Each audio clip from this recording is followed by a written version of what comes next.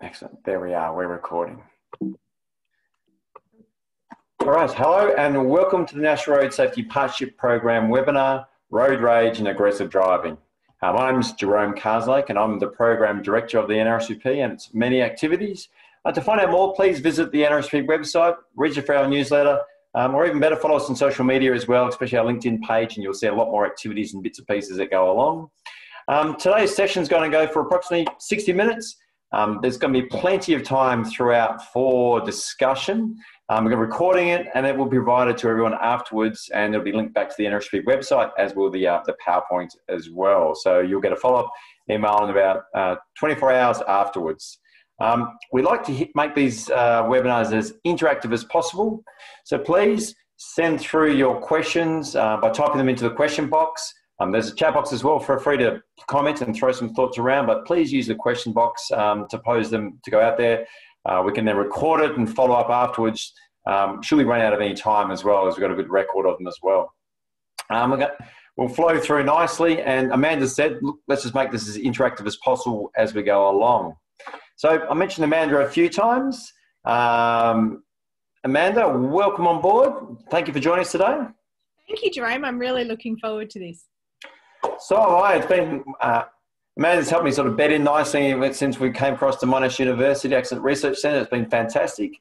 Part of the background to her, she's been involved in road safety research for the past 15 years, studying in psychology behind the driver behaviour. So she's worked in the field at a leading institution in England, Scotland and the Republic of Ireland. And Amanda's co-authored a number of 80 peer-reviewed articles, conference papers and industry reports. And she's recognised as an expert in aggressive driving. And also over the last sort of few months, NRSPP and MUARC have actually gone through building a whole campaign, organisational campaign with Budget Direct as well, and we're drawing it together. So it's been an awesome experience. I've really enjoyed working with Amanda and all the different sort of people that have helped collaboratively put this together. So let's dive on into Amanda. Fantastic. Okay. And Jerome, I've also really enjoyed working with you on this campaign as well. And just to sort of reiterate what Jerome said, this is something I'm quite passionate about, anger and aggression. So I can tend to lose myself in just talking about it. So please do jump in, any questions, and try to make it as interactive as possible. I thought what I would do is sort of present it across three sections. One, sort of talk about why aggression matters. And that's something that has really underlined our campaign to sort of show why it's not worth the risk at all.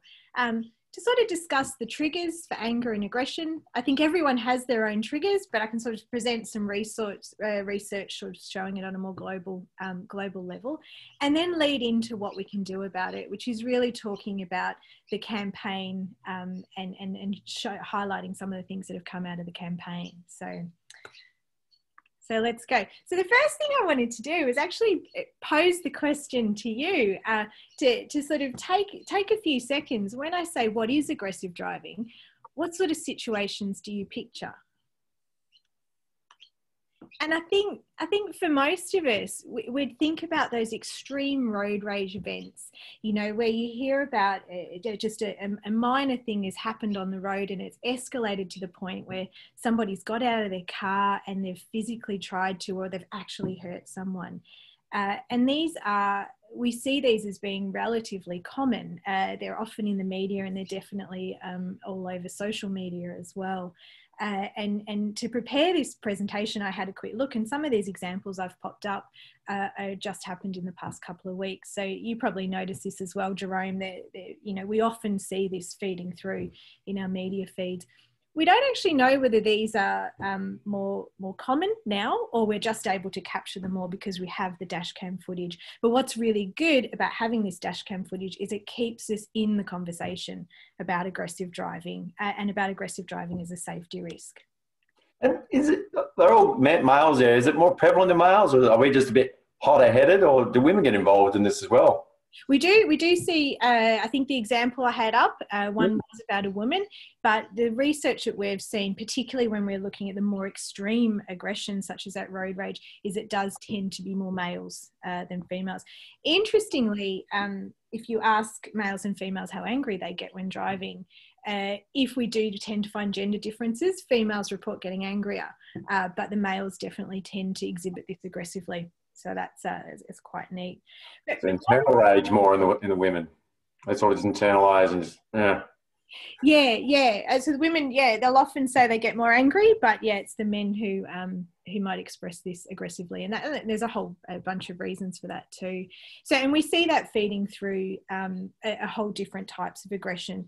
So the road rage incidents, the ones that I showed just before, that forms only a really small part of what is aggressive driving. And I think the prevalence shows it's about 2 to 4% of drivers will say they've engaged in road rage or this sort of physical assault or attempted physical assault. What we sort of focus more on, I'm going to talk more about today, is the more common but less extreme behaviours. And I sort of conceptualise these in 2 ways. We have the minor aggressions, so when you get angry and you honk the horn or you gesticulate a little bit, and then we have the aggressive violations. So when you express your anger using the car, so you might follow a car a bit too closely or speed off or tailgating. And these are quite common, Jerome. If you have a look, up to 80% of drivers will say at some point they've exhibited their anger using minor aggression. Up to 50% at some point will get a little bit angry and speed or tailgate off. So these are more common. But what the philosophy is that other people or is that me? Is that everyone? Is that everyone else's fault or is that my fault? For the aggression, most of the time it's everyone else's fault. We'll definitely have later, and it gets to the point where you get so angry and frustrated that you sort of exhibit it using the vehicle and you feel that you want to. And something that's really this has obvious safety repercussions, and I'll talk about that in the next slide. But something that, Jerome, you and I have talked a fair bit about on this campaign as well is the fact that these aggressions can have both short and longer term impacts just on your general well-being. So I don't know, for most people watching, I don't know yourself, Jerome, if you've ever experienced someone being aggressive towards you. And if you think about that, how did it make you feel? And whether you still have that feeling now, can you still and has it actually affected how you drive on the road? They pop into my mind straight away. There's a couple, and fortunately, I think I reflect back to time in Perth. I think when I was a P-plater, and you do just probably make a few stupid mistakes here and there. P-plate out there and cut someone off when 2 things were merging, just driven down from the country. So I was still in country mode, unfortunately, and made a little bit of and someone got out and kicked the car window and all this sort of stuff. We were just 2 cars, didn't quite merge that well, and the guy went nuts at me. I remember that well and truly. That was one of the early driving experiences. And I think that's it. Even the more minor aggression, even having someone honk their horn or yell at you, sometimes these can stay in your memory a lot longer than the incident itself, and it can shape your behaviour down the track. And we see this a lot, particularly with drivers who tend to be a little bit anxious. We're doing a fair bit of research at the moment into anxious driving, and a lot of the concerns that anxious drivers have are about these negative interactions with other drivers. So even the minor aggressions, they're critiques of driving behaviour that can make someone quite anxious on the road, but also the vehicle aggression, being tailgated and having someone drive quite dangerously and aggressively towards you, can be enough for some drivers to actually avoid driving. Either specific roads or specific times, but also avoid driving completely. So that can have knock-on effects as well in terms of mobility if you don't have different transport options, and longer-term effects too. That's a really interesting point, because I reflect on some of the companies when they put the telematics devices in their vehicles and they have speed limiters in there and they might travel exactly at the speed limit. And I've heard narratives from some of these companies when their workers are out there and they're subject in regional areas and they're going at exactly the speed limit, or they might have a geofence and they're a little bit slower. And then what happens is they're subject to rage or anger or this sort of stuff, and they pull into a service station. The workers cop all this abuse purely for going at the speed limit in a country area. And they're like, man, you could be going so much quicker. And it's just this conundrum the company's got to deal with. They get this anger for local areas, but they go, well, this is a duty of care and safety for our workers. Yeah, yeah, indeed. It's really tricky. And that makes it harder as well, because for a lot of us, we have the ability to avoid driving on certain roads or certain times. Whereas I guess for other people, that we don't have that option. So it does make it a lot harder to deal with. And that's exactly what, as part of this campaign, that Budget Direct survey that YouGov ran for them showed that about 43% of drivers would or have changed their route or their times to avoid aggressive driving behaviour. So even if it doesn't lead to anxiety, it's definitely affecting the travel patterns of people for who it can have the option of changing. Indeed. So something, Jerome, I also wanted to bring up, and it's really stuck in my head since you said this many months ago. Driving is how you start and end your day. And I thought that is just such a nice way to look at it. And for many of us, our normal is driving is a battlefield. We get in it, it's heavy, it's aggressive, and it can sort of affect us as we get out. And there's a lot of research showing that these events aren't siloed. So, you know, if we sort of start our day before we get in the car and we're really angry or we're frustrated or we're stressed, we don't leave these stresses behind. They come in the car with us. So, you know, as we're angry or we're stressed, we're more likely to then be angry or aggressive drivers. But equally, if we have sort of angry or aggressive experiences while we're driving, then when we get to work or we get home, we're more likely to be with our work or our family. So it creates this kind of reciprocal cycle. And we find that, I've found that as well, if you're sort of in and out of the car during the day, if you have one drive where it's just full of tension and anger, then that's going to affect your subsequent drive as well. So these definitely aren't siloed. And as you say, Jerome, this is often how we start and how we end our day. And so the experiences we have on the road can then transfer into how we are at work and how we are at home.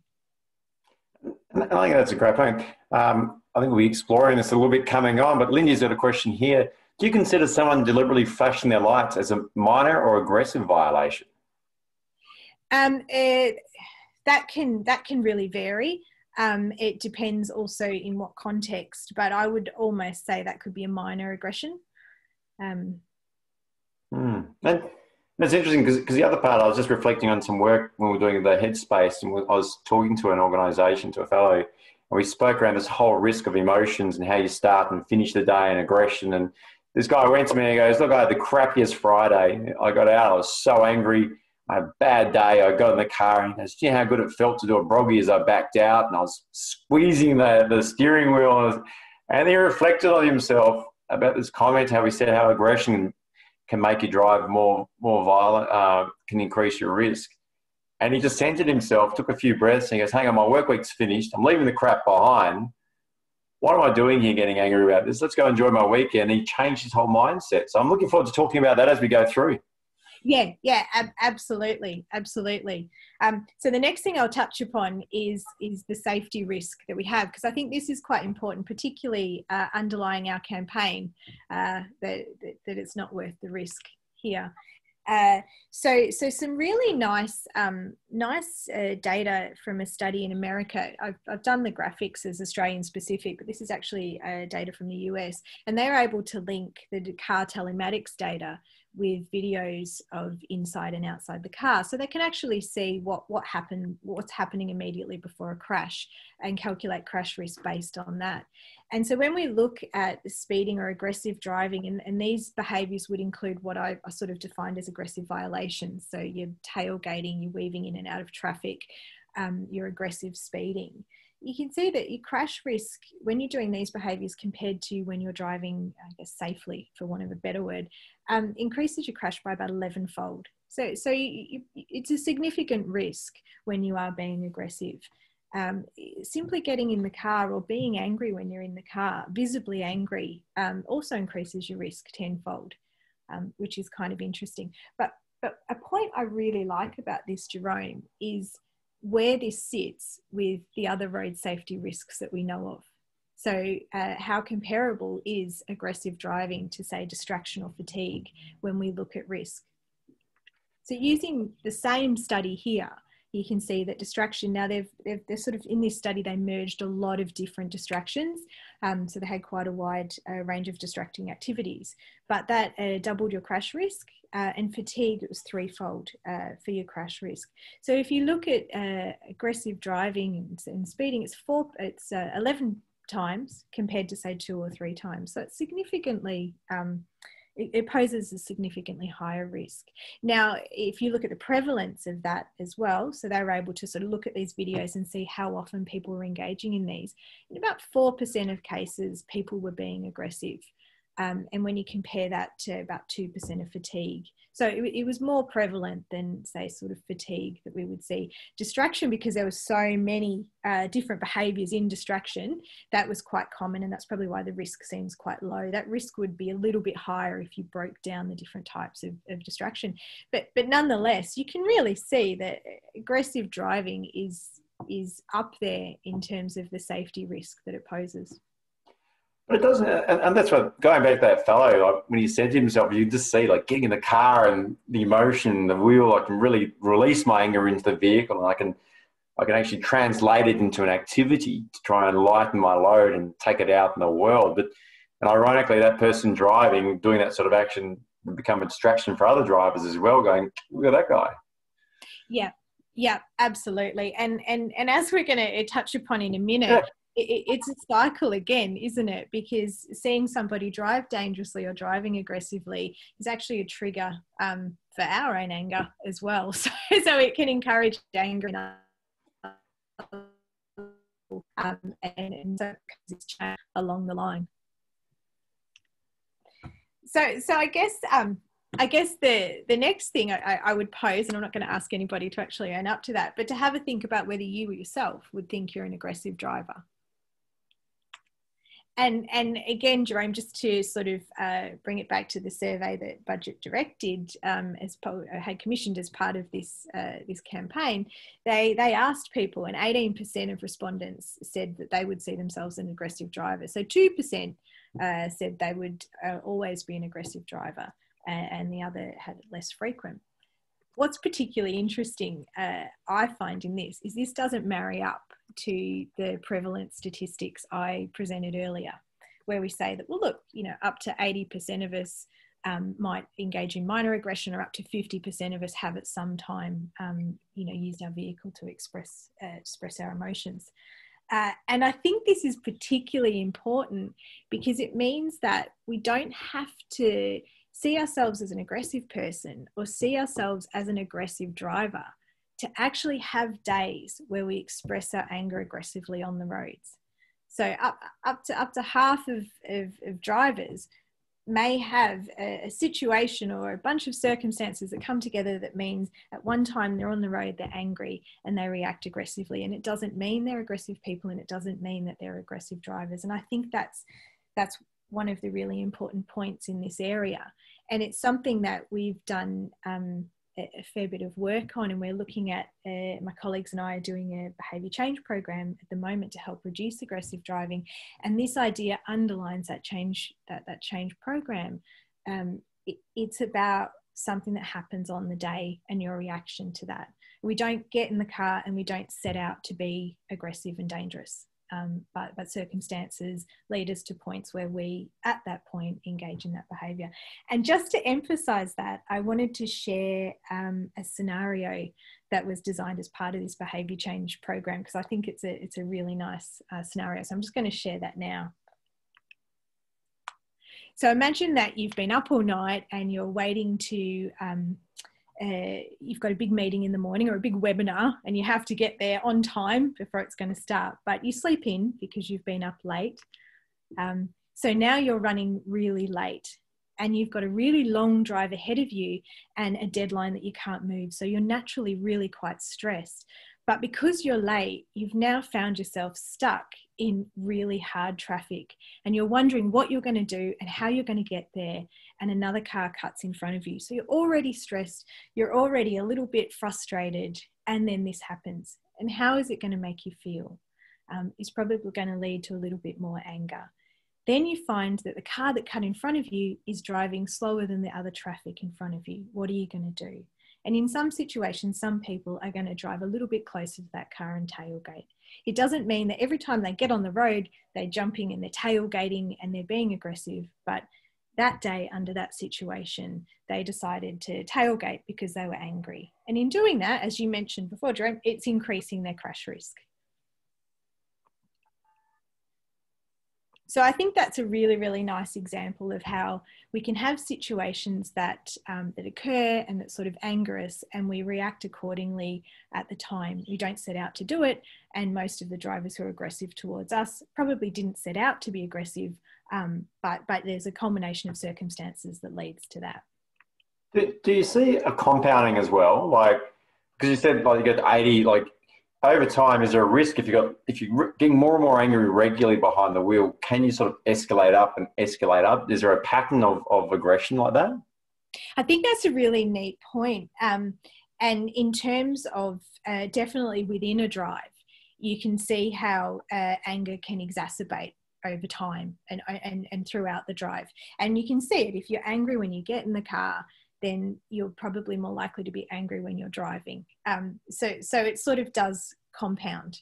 But what's particularly interesting about anger is that unlike anger in other situations where it sort of compounds more slowly, you can get in the car in a happy state and still end up getting out quite angry. And there's not a lot of other contexts that you would have that sort of quick rise, as quick of a rise. So, and I think that fits in really nicely with this this idea of our inner driving demon. Before we go, I got a great question from Rosalie. Got a great question from Rosie, I thought, which is a great one, which will feed in nicely in this. So Rosalie asks, do you see road rage as a form of mental instability that really needs to be addressed earlier rather than never? So it sort of builds on, I guess, to what I said earlier, but what's your thoughts on that? If you're talking about the absolute extreme levels of road rage, yes, that's not, most drivers wouldn't sort of get to that level, and there probably are different characteristics of people who would get to that extreme level. I definitely think aggressive driving is something that we could be focusing on early on in our training, learning not to be as reactive, to sort of not focus so much on the stereotypes that we have or our sort of existing driving schemas, and almost not accepting it as part of our driving culture like we do. For most of us, we get in the car and we know that, we're going to have an hour's commute to work or an hour's drive to a meeting, and we're sort of almost expecting that, traffic's going to be bad, people are going to be angry. So that's awesome. So our anger, our inner demon, let's explore that, shall we? Absolutely. And it's a concept that's come up during our campaign very much. And I think it describes really nicely this idea. And I wonder if Jerome, you have this, if you know anyone who you would say, they're the happiest, friendliest person I know, but get them behind the wheel and they just, They transform. Exactly. And I know a few people like that, and I'm sure a lot of other people do too. And there's actually a reason for that. It's because the anger that we experience while driving is different to the anger that we experience anywhere else. And one of my favourite stories was by one of the leading researchers in the area of driving anger, Professor Jerry Deffenbacher. And in the early 90s, he was a clinical psychologist, and he was really interested in creating a program to help people who had problems with anger. And so to sort of form the evidence base for this program, he asked 1,600 college students to keep a diary and write down any time that they got angry, to describe the experiences of that anger, the context the anger happened in, and sort of the level and intensity of it.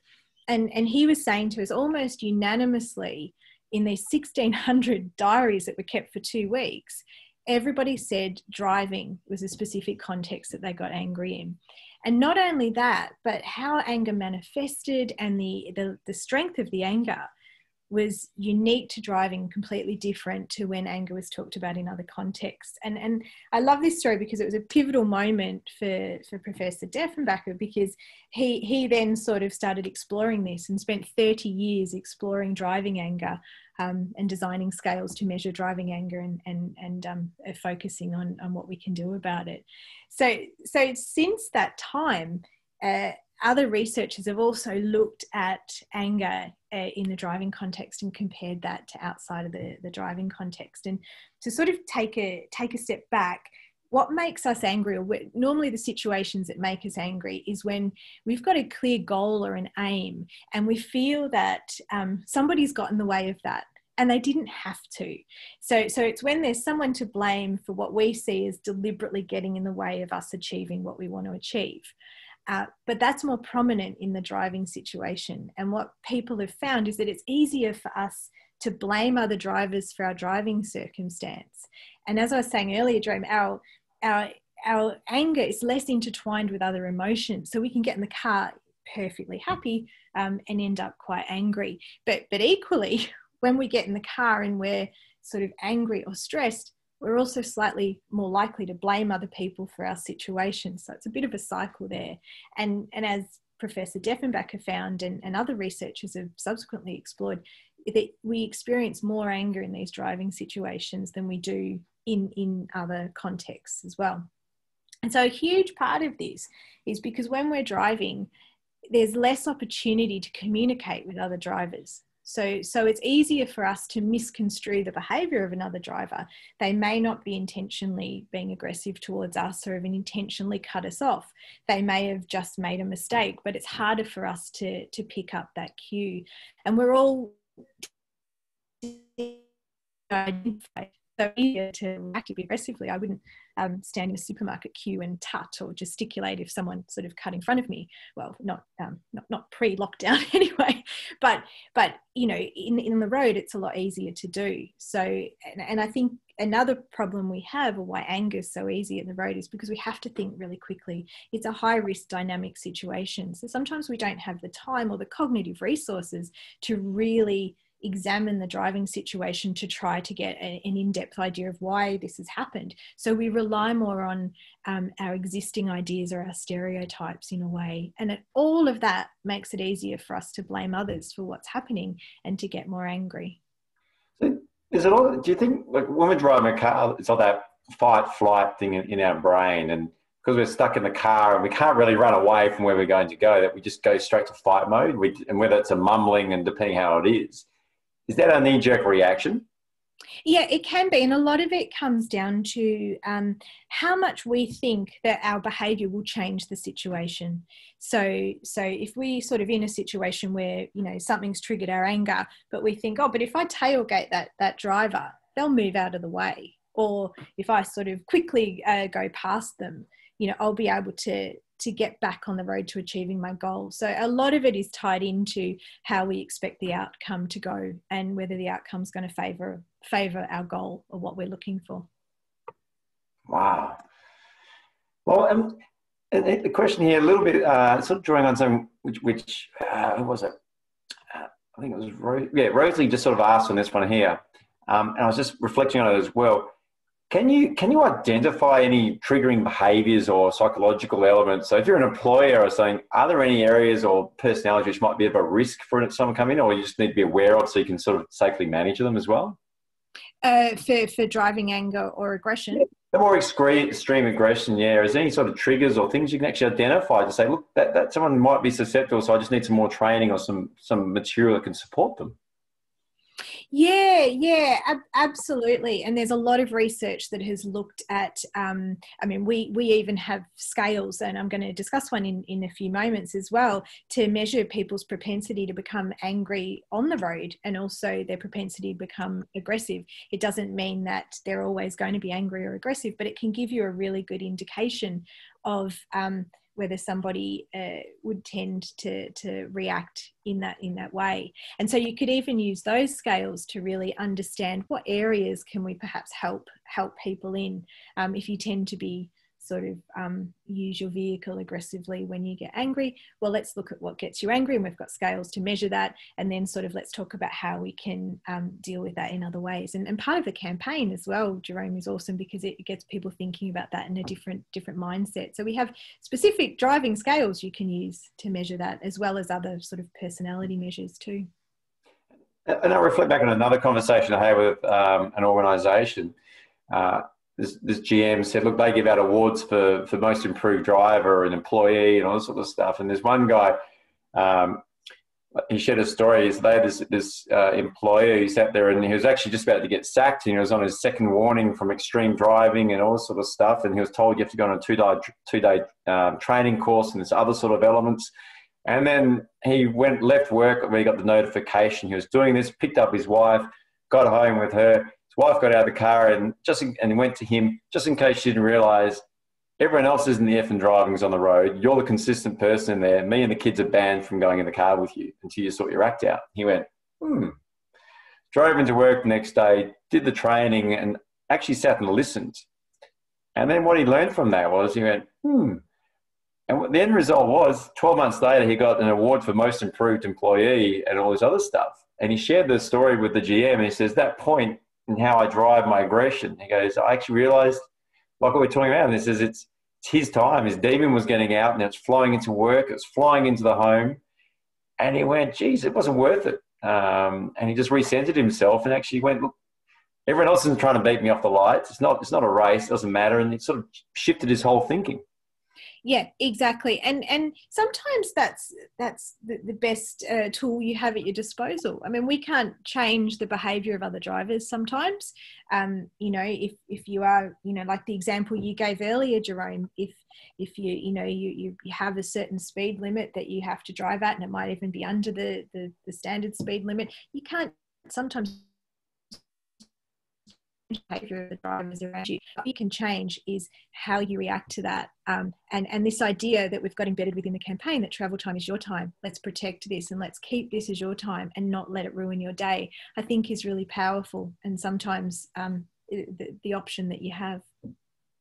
And that's where, like, Tim makes a comment here, not only the start and end of the day, but a significant part of a person's life.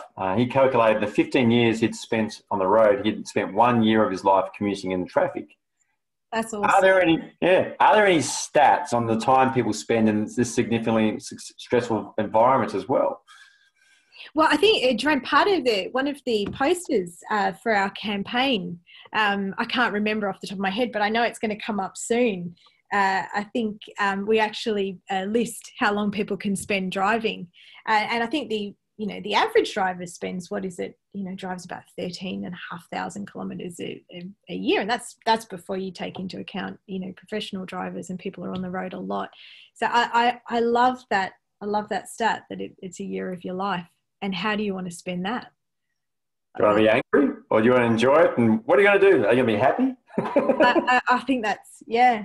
I tell you, I want to hear a good podcast. That's what I want to do. So going back to the question about how we can sort of understand if people have tendencies to be angry or aggressive, we developed a scale a couple of years ago, the Measure for Angry Drivers scale, and it was building on the work that Jerry Deffenbacher did back in 1994 when he realised that driving anger was a problem. He developed a scale to measure one's tendency to become angry while driving, and that scale has been really widely used. But as you can imagine, that was done in 1994. So driving's changed, and it was designed on American college students as well. So we wanted to design a more contemporary scale to measure driving in Australia in the current driving climate that we have. And so we started with about 200 items that we pulled from all places that might potentially make drivers angry. And we sort of ended up statistically whittling it down to 23 items that represent 3 broad types of situations. And I'm sure most people watching these will resonate. Danger posed by others. So it's particularly situations where the behaviour of another driver forces you to react in some ways. You have to brake or you have to swerve. Aggression from other drivers is also a key trigger of anger. And what's particularly interesting about this is it's the mainly inappropriate behaviours, aggression that's seen as inappropriate. So when someone honks the horn for no reason, or someone acts aggressively. And as I mentioned earlier, Jerome, this I find particularly interesting, because if we get in the car and we're already a bit angry and a bit frustrated, we're actually more likely to think other people are being aggressive towards us. So it perpetuates a little bit too. And traffic delays is also a key source of anger for people, and particularly traffic delays that are unexpected, that, you know, we can't quite work around. This is a good question from Lindy here as well. Just asking, sort of draws in this nicely. Like, does any research indicate if any type of driver profession, i.e. taxi, truck, bus, might exhibit more aggressive behaviour?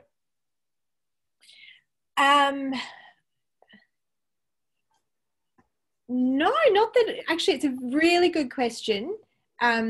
Not that I'm aware of that have specifically looked at the types of professions. So we recently, using some Australian data, compared sort of anger and aggression across drivers who would drive mainly for work versus drivers who would drive mainly for non-work purposes.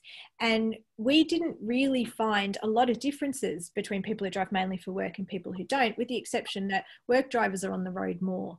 So they have more opportunity to sort of be angry and be aggressive. But the relationships between anger and aggression we found were very similar. But I don't know if people have actually pitted different types of professions against each other. I think that's a really interesting question. And equally, whether some drivers receive more aggression too, I think would be quite a good question. That's an interesting one, because we know there's aggression between modes, because it's like when people are, when I'm a pedestrian, they think that you change into driving to cycling to this, and I think cyclists can be quite subject to a lot of aggression and sometimes heavy vehicle. But the L-platers, I think I reflect back to your anxiety thing. Everyone's an L-plater, but why does everyone get so impatient around an L-plater as well? Yeah, and I think this is I did a study many moons ago now, and it was a driving simulator study where we actually simulated a sort of an impediment scenario using a vehicle that had an L plate on, and the same scenario with a vehicle that didn't have an L plate on. And we found that our drivers were a little bit more aggressive when they were sort of impeded by a learner driver. And that was particularly interesting because, as you say, Jerome, like these are the more vulnerable drivers, and our behaviours towards them can actually affect how they drive subsequently and whether they choose to continue driving too. So there is sort of a little bit of research out there to say that we might behave differently to different types of road users, definitely. But within I like the question about the different types of aggression across different professions is interesting. It's a good one. I'll take that one on note. Yeah, exactly. That's a good point. So as part of our as part of the research we did to develop our reducing aggressive driving campaign, we applied this questionnaire to some drivers in Canberra because we wanted to understand what sort of level of anger these situations elicited. And you can see that danger posed by others here was the most anger-provoking situation, and travel delays was sort of the least anger-provoking situation. And on average, drivers sort of reported moderate to higher levels of anger with danger posed by others, but traffic delays, we get relatively low levels of anger. So even though drivers will say, oh, you know, this does annoy me, in terms of the level of annoyance that drivers feel, definitely travel delays is sort of only a real low level of anger. Whereas the danger, understandably, Jerome, as you said, with the fight or flight kind of thing, that's the thing that gets the higher level of anger, that danger posed by others. And that's interesting because it aligns with what Brooke just said here. I work with the RYDA program, Road Safety Education for High School Students. They tell us that one of the biggest challenges to the self-control on the roads is from other drivers tailgating at high speed. They find it very hard not to speed as a result. So that would go exactly back to that point around they feel threatened. Absolutely, and when when we look at anxious drivers, that is one of the key worries that they have, is actually being tailgated. So it's a significant problem, and I think perhaps tailgating is a really good example of how drivers can feel that behaviour can change the behaviour of another person. So it's that sense of control, because normally when we're aggressive, it's because we feel that if we do this, we'll get an outcome we want, or we're in control of this outcome. And I think that's a perfect example, and it's definitely something that has longer term consequences for drivers. So what can we do about, what strategies can we do to reduce this? I've got a couple of questions asking exactly that. That's absolutely fantastic. So I'm going to zip across to the next slide then. How's this? The answer is actually nothing, bizarrely. Research outside of driving, when they've looked at how do we reduce this anger, actually shows that venting anger very rarely helps reduce the anger.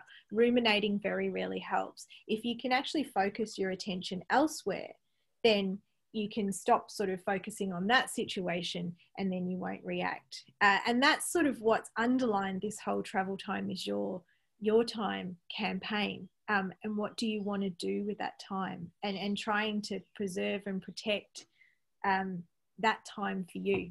And not sort of letting anger in and letting anger ruin your day. So how about I flip here, Jerome? Do you want to have a quick chat about the campaign? And just to point out, like, so on the website, under packages, everything's held together. There's a complete organisational road safety package. And I just wanted to acknowledge all the fantastic organisations and people that helped pull this together. So we just acted as a bit of convener. Amanda was our amazing, passionate researcher who dived in, and Budget Direct was then kind enough to do a YouGov survey, which was designed together. And they really sort of magic it up. And then Caitlin and the team from Swinburne University did all the beautiful sort of design work around the campaign, which you'll see. And it all sits on free on our packages. And we had Tim Roberts as well from Fleet Strategy was kind enough to create the videos too. And the goal was to make life as easy as possible. So there's a facilitation pack, but it walks you through what are the steps in a perfect world where you can engage your workers over like a couple of weeks. Because the only way is everyone in the organisation at some point will be on the roads. So the idea of these is to provide an easy to use kit, so you can engage everyone and have a conversation. Because I think it goes back to exactly the point you made earlier, Amanda, is if we can engage, have a conversation, make people aware of it. And I think Rosalie makes a point here, knowledge is power and allows people to be empowered to make changes. So without those sort of bits and pieces, and that's the goal of the campaign, to make life as easy as possible for everyone. Yeah. And so here's some examples of just as Jerome said, the amazing graphics that are on these. And these sort of really, all the sort of information I've talked about earlier is really encapsulated in here. So aggression, it's not worth the risk. There's a clear safety risk when you drive aggressively, but also there's a less seen risks. Things get stuck in your head. It can change the way that you drive. It can change how you enjoy driving as well. So it can ruin your day, and that can have sort of longer term effects as well. And bearing in mind as well that a lot of drivers, it's hard for us to communicate with other drivers on the road. And in some cases, drivers may not be being aggressive. 18% of drivers say they are aggressive. The rest of drivers may be having a bad day or may be reacting to something, but it might not be that they're deliberately trying to get in your way or make you angry and make you aggressive as well. So that's sort of really underlining the campaign. You don't know what's going on in someone else's headspace. And I think as we've come out of lockdown, you've got the pressure of COVID and all those sort of things going on, economic pressures. And as Sonia makes a point here, it's only 7 weeks until Christmas. Are people more susceptible to aggression once they enter a car park? Like there's more of these pressure points in there. What are your thoughts?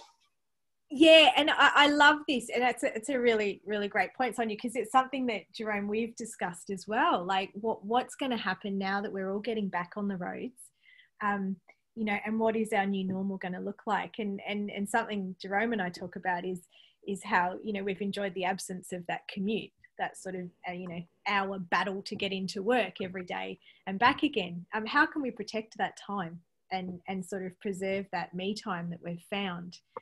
And what are the roads going to be like? You know, are we all going to be more stressed and therefore maybe more aggressive? Or maybe we won't be. Maybe we've all come out of this crazy time and we've all been in it together. So maybe we're going to be more cohesive on the roads. And I guess that's something, yeah. Jerome, what are your thoughts on that?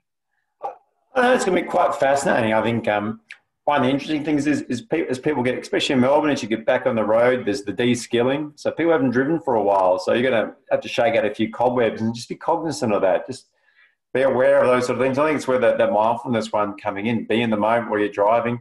Think about what sort of strategies you put in place. The thing I love, I download and I have my podcast. I listen to them and it doesn't bother me how long it takes to work. I probably get to know when I arrive because I haven't quite got if this podcast is at a good point. I try and have strategies like that to that way I don't want to be on the. No one's going to call me because my phone will be off. All this sort of stuff, and I'm streaming. And that's my strategy. You're the same, are you?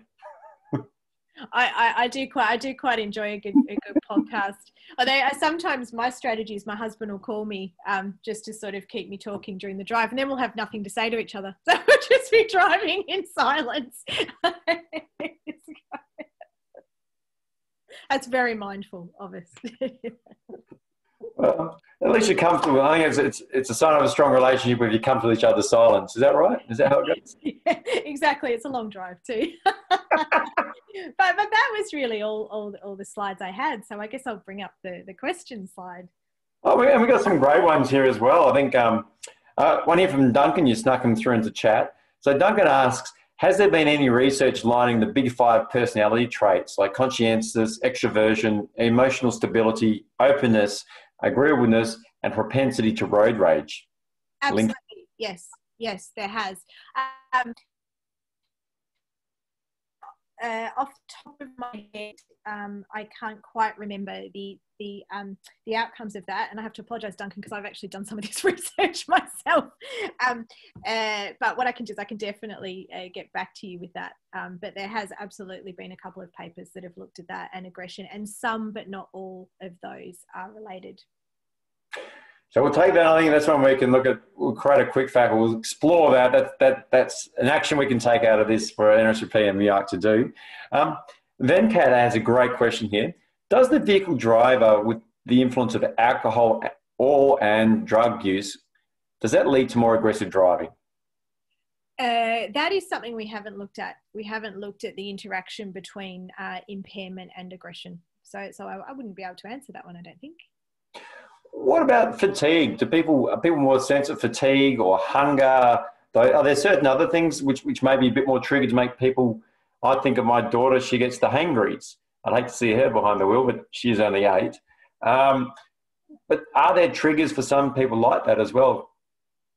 Yeah, absolutely. And I think a big part of that is knowing what your triggers are too.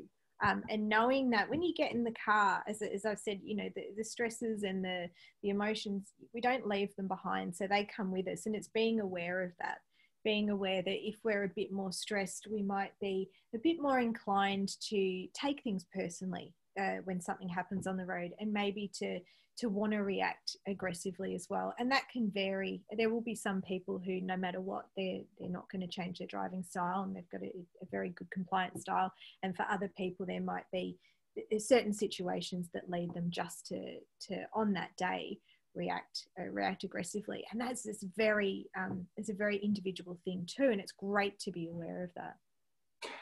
Got a comment here from Brooke. A couple of strategies we tap into with students is the focus elsewhere area. Commentary driving is a great tool for that. Also empathy, understanding that there may be a reason for the other driver's behaviour. They might have just picked up a 3-tier wedding cake or those sort of things. They're driving slowly. And also great compliment for another person in your campaign. So thank you for that, Brooke.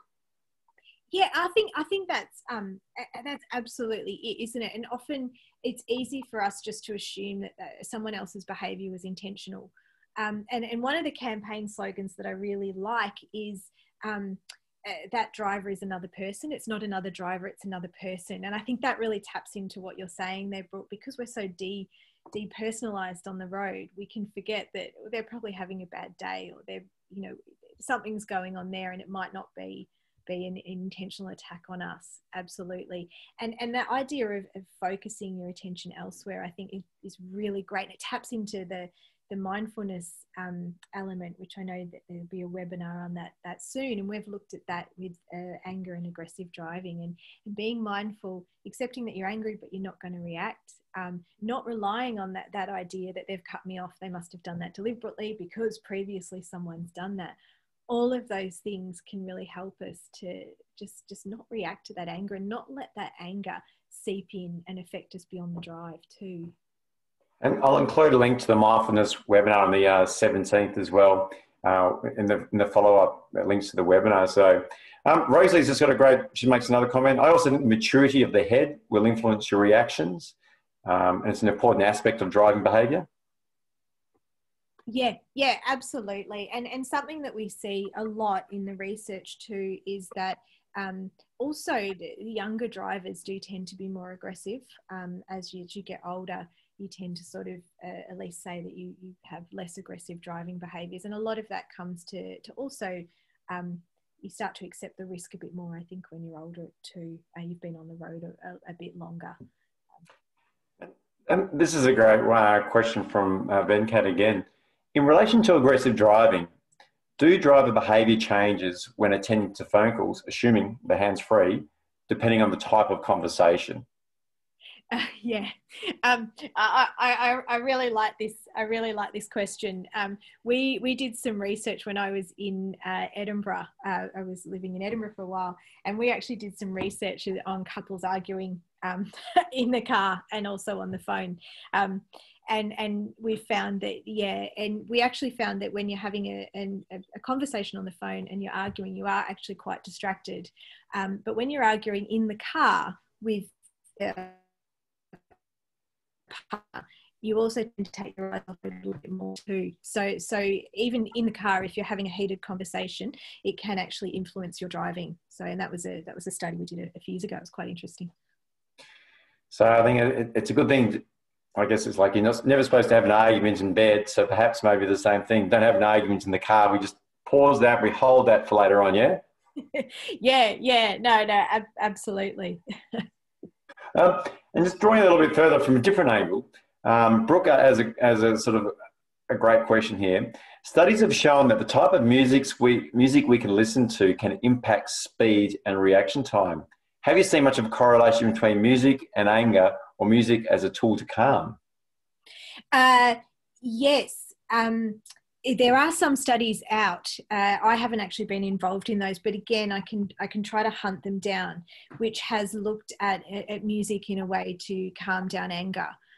So what I can do is I can actually try to find that study. I think it's coming out, if it's not out already, that have looked at that. And it's definitely, again, it's a nice way to refocus your attention somewhere else than on the anger and the aggression in the road. So we'll pop that as another action, Jerome. I'll hunt down that paper. That's great. We've got two good actions which we'll follow up with. So thank you, Brooke, and thank you, Duncan, for them.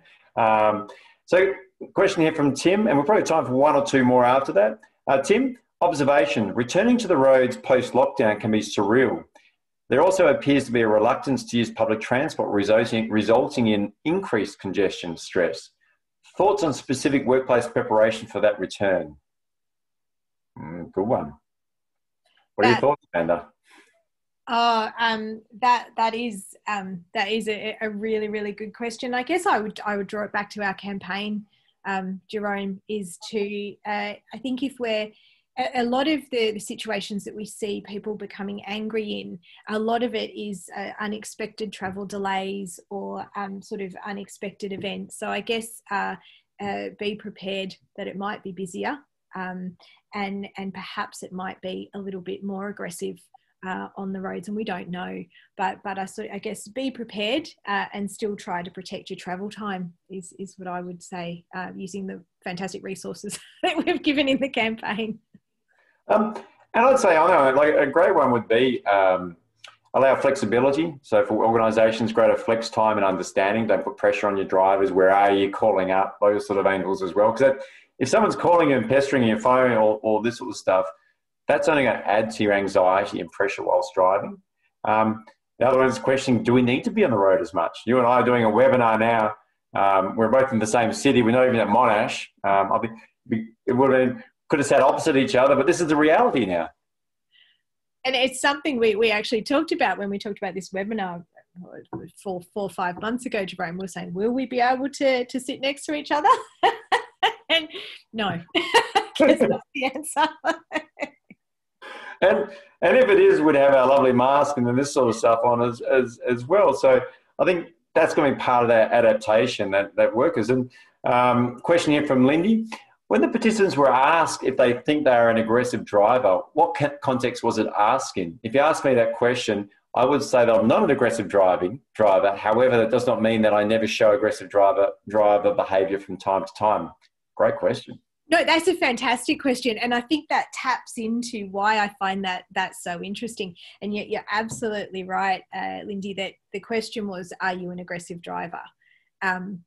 And so it is, and we show that 18% of people see themselves an aggressive driver. But as you say, most of us would say, no, I'm not an aggressive driver. But we still have those moments when the circumstances align and we engage in behaviours that do increase our risk. That mumbling. And the thing is, a lot of people go, oh, being mumble or the bird or yelling, or I like the one where the data came through, pulling faces. So what sort of faces do you pull? Like, what's an angry face? And there's the other car driver, is that just internalised? Like I'm pulling a face at that person over there because I've done something wrong. They will know I pulled a face at you or I feel better. Is that the sort of a thinking in the minds? With the pulling faces question. Yeah. I like this example because I always think, and it probably doesn't work so much now we've got social distancing and masks on, but I like the example that it's not something we would do in the grocery line, or if somebody, I'm not, but when I'm in the car, that's how I respond. Although now we have our masks on, who knows what's going on. That is really muffled. And I guess the last question here, then we'll be looking at a lot of comments, I guess. Rosalie makes another comment around studies. So please consider a study on impairment or ill health plus aggression. As you mentioned, this has not been done. So good little ideas popped out of that one, I must admit. Absolutely. And that's what's great about this, because the more we can research, the more we can understand, and the more we can focus on reducing. So I think that's fantastic. Yeah. And one last closing comment from here. Caitlin, she's put in the chat saying, I'm a P-plater. She gets quite anxious driving herself because a couple of aggressive drivers while she's starting out made her more scared when she gets behind the wheel. So it's a bit of that legacy moment. If you're just starting out, it can really knock about your confidence when you get behind the wheel. Absolutely. And that's what we find with some drivers who experience anxiety over driving. You get a small group of drivers who start to learn to drive, and then their experiences, particularly interacting with the other drivers, just leads them to go, I'm not going to go for my license. I don't want to go for my license. And that has really big knock-on effects, for them as well. So it's something we don't think about a lot. Yet bizarrely, most of us have had an experience where someone's been aggressive to us and it's actually affected us, and we've thought about it and felt it later. And that happens to other people too. That's fantastic. Well, Amanda, we've just basically come up towards the end. We've done exactly an hour pretty much. So if you just go to the last slide, thank you very much. Here we go. So there's Amanda's contact details. There's my contact details. As I mentioned, this will all be put out live. There'll be a link to the recording and the PowerPoint, and we'll also include that in the follow-up, a link to the mindfulness webinar as well. So Amanda, thank you so much for basically joining us today and being part of the campaign, sharing your knowledge and your research, and joining us for a chat. Thanks. It's been a lot of fun. I'm sad that it's over. And thank you very much to everyone who's dialed in. These are only as good as our participants and the questions they ask as well. So it's very much a joint effort from everyone. Thank you all very much, and until next time.